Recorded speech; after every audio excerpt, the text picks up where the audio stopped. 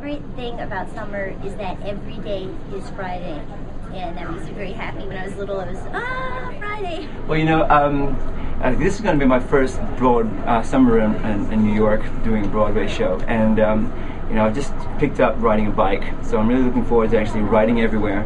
I live near Central Park, so to actually do a few circuits before coming into work, being able to park my bike in this beautiful weather, maybe even going past the Hudson River. That'd be nice. Maybe even kayaking. I might even kayak to work. I don't know. I think that sounds like a good idea.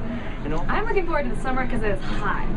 Really hot, which is fine for me because I grew up in Bermuda, so I'm used to that.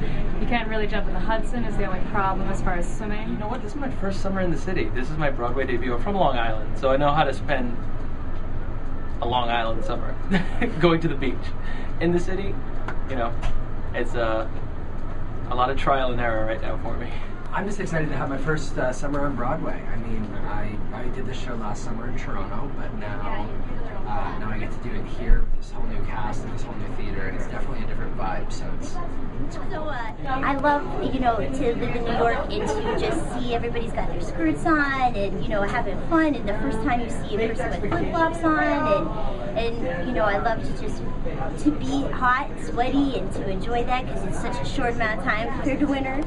Also, if I were just a person in NYC that was not in the theater business and I was going to the theater, I'd probably come to Rock of Ages on a Friday matinee because we are starting those this week, and I think it's going to be great. I think it'll be a great start to the weekend. So knock off work early, come have a margarita and see the show. This summer. We'll rock. We'll rock.